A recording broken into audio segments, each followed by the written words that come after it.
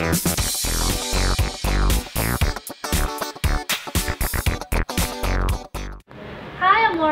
Waffle TV, sponsored by West Beer, and today I'm joined by comedian Nathaniel Metcalfe, and we're talking about his new show, Enthusiast. How are you today? Hello, I'm alright, thank you. Yeah, I've just had a coffee, so I'm doing very well. How are you? I'm good, thank you. So you just did your show today? I've just done it. So it's already happened. It was a nice one today. Rammed out again. It keeps packing out. Yeah, and I don't quite know why people are coming, but I mean, it must have some sort of good word or something. Have the reviews been very good? They've been alright, yeah. I mean, I'd say they've been better than most. So I think it helps with a free show to have sort of decent reviews. Yeah. But yeah, I mean, it's the first show. I'm very pleased with it. So tell us about the show. It's quite a nerdy show, and it's about it's kind of about the time when I was unemployed and how I got kind of obsessed with lots of kind of silly things that people shouldn't really be obsessed with. So there's lots of stuff in there about Neil Buchanan and Through the Keyhole and all the things I end up getting into by far too much time in my hands. So like TV shows, things like that? TV shows, kind of old movies, and yeah, so it's quite nerdy, but it's quite accessible sort of for everyone. It's not really about that stuff specifically. So when did you decide you wanted to become a comedian? I reckon ever since I was like very little. It's one of those things I used to see people and think, oh, I'd like to do it.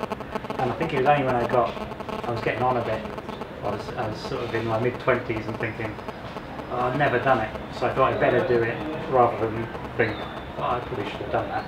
Yeah. So I kind of set a little bit of a timeline in my head and thought I'll try and do it by the time 27, I think, was the deadline I gave myself.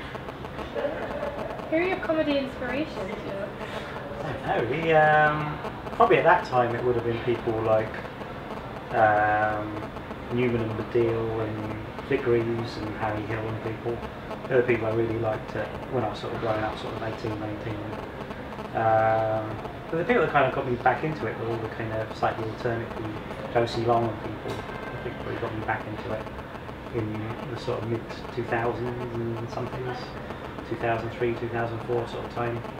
I used to go and see loads when I was about 18 or 19, and I kind of dropped out of it. It didn't really seem to be the kind of stuff that I was into or like watching. And then this sort of stuff seemed to be happening slightly under the radar, and I kind of noticed, and that kind of got me back into it, I think. So why have you decided to come to the Edinburgh Fringe? I've come every year really since 2007. I think you have to. It's the only way to get better, and it's a great place to be able to gig all day. You can gig several times a day if you want to, or as little. I mean, you have to, I think. I don't think you can get away with it, because if you're taking it seriously at all, I think it's the only place to be.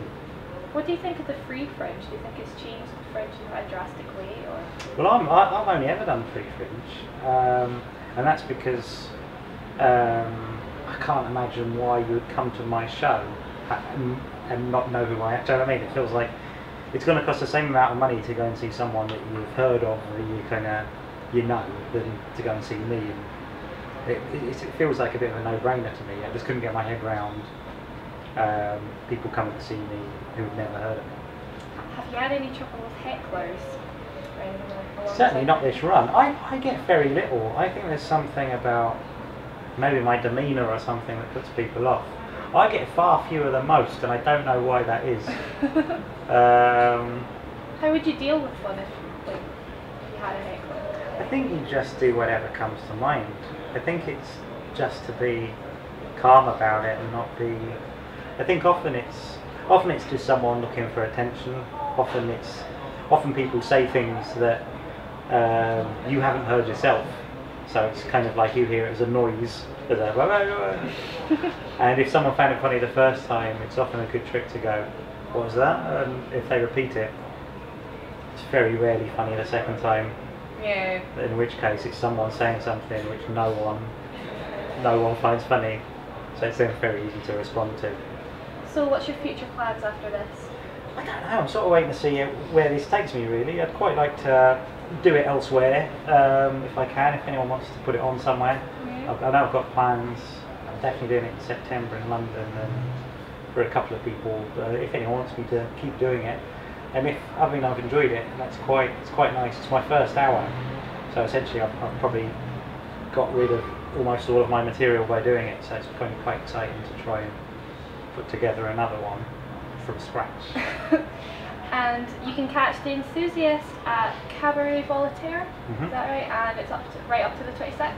Yeah, 24th I think it is. The 24th. And yeah, 2:35. Be sure to catch it. This has been Waffle TV.